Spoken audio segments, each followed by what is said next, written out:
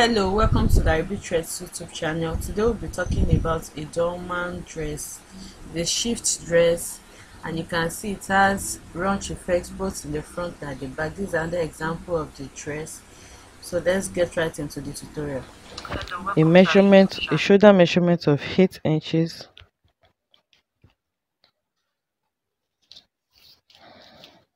The chest line we'll be working with is 9 inches, but if you take a good look at the dress, you'll notice that it is not too tight on the sleeve area, so you can add either 1 inch or 2 inches. For this case, I'm adding 2 inches to it for ease.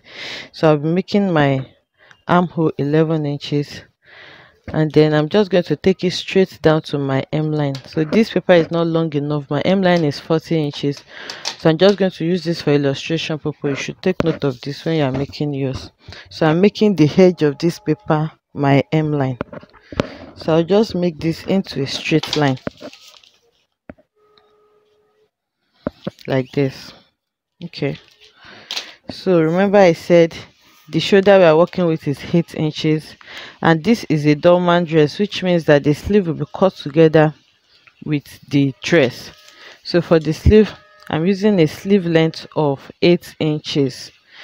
Again, this depends on how you want your sleeve to be. So we are working with a sleeve length of 8 inches. I'm going to take this, I'm just going to measure everything that I have here so that I'll be able to connect my sleeve on my chest line. So everything here is 16 inches. I'm going to take the 16 inches down here also. Okay, then I'll continue my straight line up to my 16 inches mark, and then I'm just going to square it like this. So this is going to be my sleeve opening. Okay, so my neck width is 3 inches or 3.5 or 4 inches. I don't want this to be too wide, so I'm working with 3 inches. Okay, so remember I said this is not going to be shaped, so there's not going to be any fit around it. So I'm just going to use my hip measurements all through the other part of the bodies. So the hip measurement we are working with is 11 inches. That's 44 divided by 4. And we are going to add 3.5 or 3 or 4 or 5, depending on how free you want your dress to be for ease. So in this case, I'm adding 3.5 inches. Altogether, I'm having 14.5. So I'm going to measure this 14.5 all through to my M line.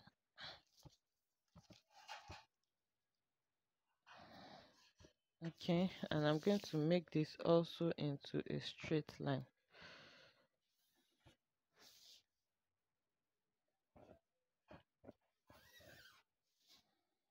So remember, this is a Dolman dress and this is our sleeve.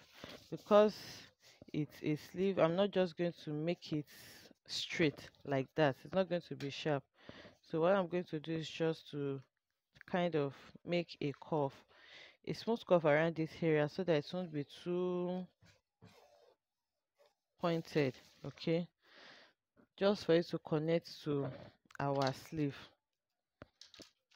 So I'm going to try to make a curve like this. So that's basically all what we are doing. The next thing is for us to decide the neckline we want to work with. For this project, I'm working with a neck width of 3 inches, and for the back bodies, the neck depth I'm working with is 1.5 inch. Okay, and from the front bodies, the neck depth I'm working with is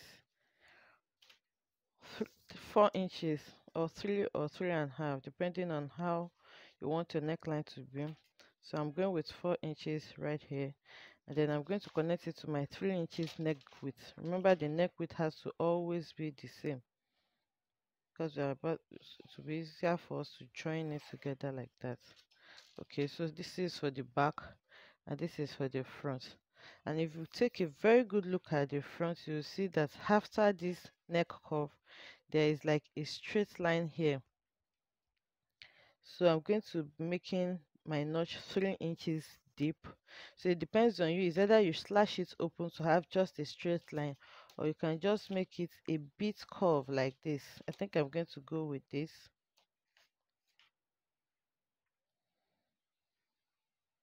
Okay, so this is for my front and this is for my back. This is my sleeve opening and this is the rest of the bodies. So I'm going to cut this out now, and then I'll take it to my cutting table to cut on my fabric. Okay, so I've replicated this on my fabric.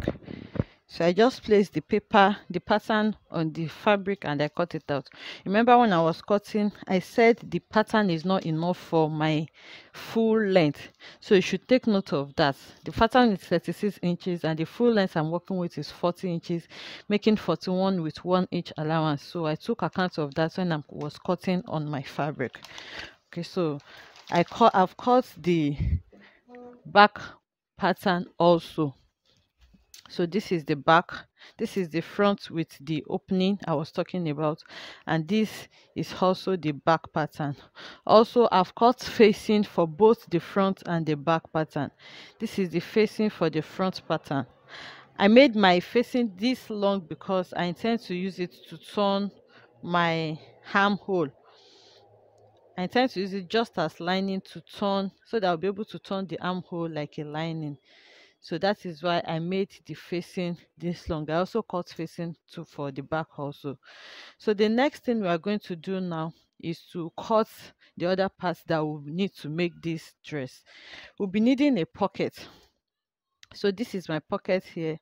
I've ironed it and I used a length of around 16.5 inches, and the width I used was 12 inches for my pocket. So I intend to place it, I don't want my pocket to start from my center front, so I'll just place it like 1 inch away from my center front like this, and then I'm going to sew it down.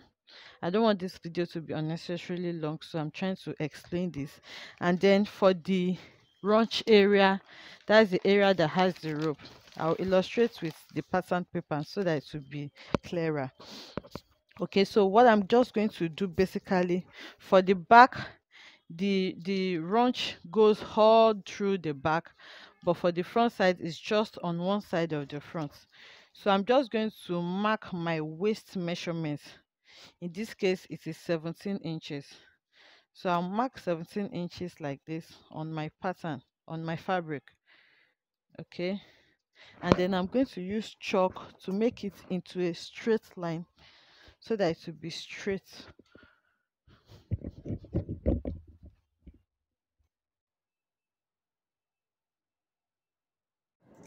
Okay, so for the waistline, I already marked it at 17 inches and I made a ruling here.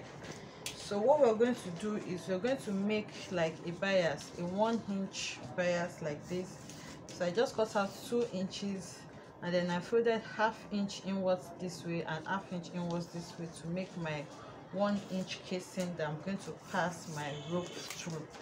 Okay, so this casing is 1 inch and I'm just going to place it on my waistline or wherever you want the rope to pass through, and I'm going to place it like this and then sew very close to the tip so that I'll be able to pass my rope. I also made ropes for both the front and the back. So for the back bodies, the casing will run through out all the back, both sides of the back bodies. But in the case of the front bodies, the casing is just on one side of the front body. So I don't want this to start at my center front, so can just move maybe 1 inch, 2 inches or 3 inches away from your center front. In this case I'm moving 2 inches away from my center front. So on the 2 inches mark is where my casing is going to start. So on this 2 inches mark, I'm just going to place my casing over here and then I'm going to sew it like that so that I can pass my rope through it. So I just take this to the machine quickly now and sew it, then bring it back to show us. Okay, so I've turned my dress with facing. You can see it is neatly turned both inside and outside. So like I said, I made my facing long because I want to use it to turn my sleeve. So you can see the sleeve is already turned both ways also. So now to our rope. Remember we made a casing of 1 inch. So this is the back for this, and I told you that the casing is going to go all through the back like this. So I made a casing and I inserted my rope here. So I closed it on this side because this is not the side that I'll be using to tie to the front. I closed this completely here and I inserted my rope like this. So on the other side that will go to meet the front, in order for us to be able to tie it, I did not close it completely, so I left some spaces here. So what I'm just going to do is I'm going to stop my rope right here. It's not going to go all the way to to the to the seam allowance like this. So for the front piece also, remember the casing for the front piece doesn't go all the way. So I marked 2 inches away from my center front and I started adding my rope. So I've not added the rope here, so just to show you how I did that for the first one. Okay, so this is the rope right here, and remember we're going to pass it like this so that it will come out here. We can tie it together to the back. So I've inserted the safety pin here. I'm just going to insert my rope here and then pass it all the way for it to show at the end part like this. So I did exactly the same thing for the back bodies. So now I have my rope out here. I'm just going to drag it till I get to the end. So watch carefully. In order for it not to come out when we are dragging, remember we'll drag it like this. So for it not to come out of here, this is the rope inside the casing like this. So on the casing together with the rope, I'm just going to fold this over like this. I'll fold this and then I'm going to close it by sewing on it. So that means once I sew on it to close this completely like this, it will hold down my rope here for me so that I'll be able to drag it as much as I want like this. Okay, so have here also, like I did for the back, this rope is not going to be entering into my seam allowance. It's just going to be out like this so that I'll be able to tie it together to the back bodies. So the sides of the dress have been sewn together by 1 inch. So remember it's cut together with the sleeve, so you just sew it together by 1 inch, hemmed it on the hemline. So once we turn it out like this, you can see that our rope has been closed neatly here. It has been sewn here and it has been closed, so we can drag it as much as we want. I also fixed the pocket. It's just sewing around the pocket and it will allow you to slip your hand through it.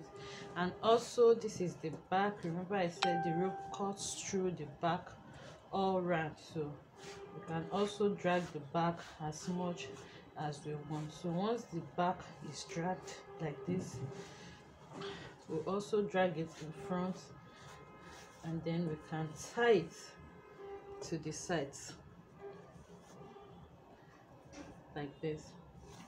So this is going to control the waistline and give it some form of fit. So I'm just going to take this to the ironing table now and iron it out so that everything can lie flat for me. Then I'll hang it up on the mannequin to show you what it looks like. Okay, so this is the full dress. It's a shift dress. So this is the neckline, well laid. This is the pocket. Okay, and this is the back. You can see the ruch effects on the back like this. Okay, and this is it also at the front. So the front bodies, you can drag it as much as you want to. Just drop down the rope, and this is the full dress. So kindly like and subscribe to our channel Thank you for your support. See you in our next class. Bye.